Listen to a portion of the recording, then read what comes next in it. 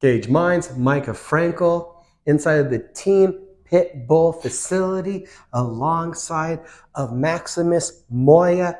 The legacy continues on March 23rd, Legacy Boxing Promotions, and we have a rematch upon us. Yes, sir. So why the rematch? I just feel like I didn't do great that first fight with him. So this time, we're going in there even more prepared, even better this time. We go in there and do what we have to do and get the job done this time.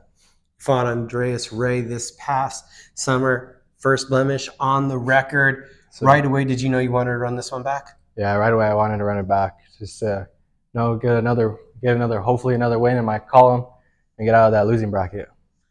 What happened in that camp that led to you not performing the way that you thought you would? We just didn't go in there. We didn't stick to our game plan, and I didn't even look like myself in there when I watch it back. And even being there in the ring, I felt like I wasn't myself.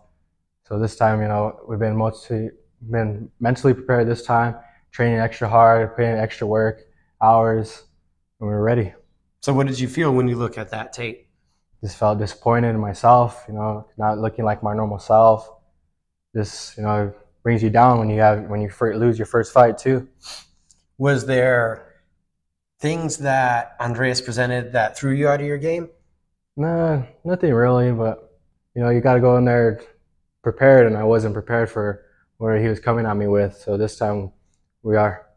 How do you now come prepared? What have you done this camp to fully be prepared? We've been training extra hard with Pitt. Pitt's been doing extra work with me. Sunday's been hitting extra hard. Runs, I'm doing extra everything just to get back in this win column. How many times have you watched that fight back? A couple times. Try not to watch it too much. Just see what I did wrong and try to learn from it.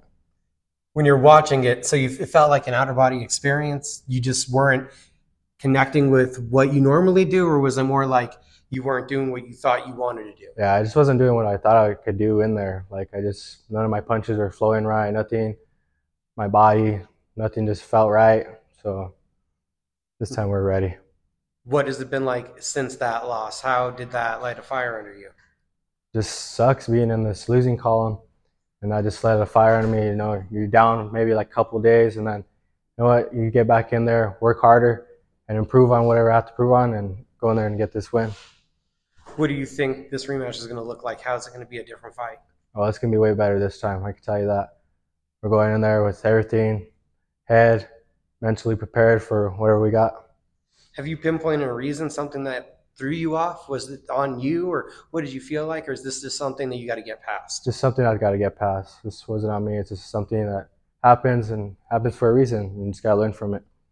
I know you've had the ups and downs. You had a long amateur career. Did this feel like different, the way you performed, how you said you didn't do what you wanted? Was it something different from how, downs have happened in the amateurs? Yeah, this is way different than like with the amateurs. Amateurs just like, yeah, you lose and you learn from it. And this time it was just different because, you hate to get a 0 in the pros, get a loss on your record. So this one put a fire under me, get back in the win column. What have you been doing in camp? What's it look like? Who you've been working with this time? We know you're with Team Pitbull, but who you've been sparring, if you can tell us. Jason Sanchez, one of them. A couple more. We'll get into it. Also, it's been some good work this time getting around. And are these some different looks, or still working with the same people you've been sparring before? A couple of same people, but there's been some different people at times too. We got a lot going on. Also, there's some nationals going on this week, I believe, in Albuquerque. So does that take you back to any memories? Yes, sir. I remember when they came here last time, I fought in it. I think I advanced to like the 3rd round. I think so. I did pretty good in it. What's the advice that you give to the amateur pugilists out there competing this week? Just keep going, and you guys can do it. Keep pushing through, work hard, and try to get in this win. And now what do you expect from yourself when we see you back in there on the 23rd? Well, you're going to see something good when we get back in there on the 23rd, and we're going to get this win for sure. Thank you for the time. Thank you.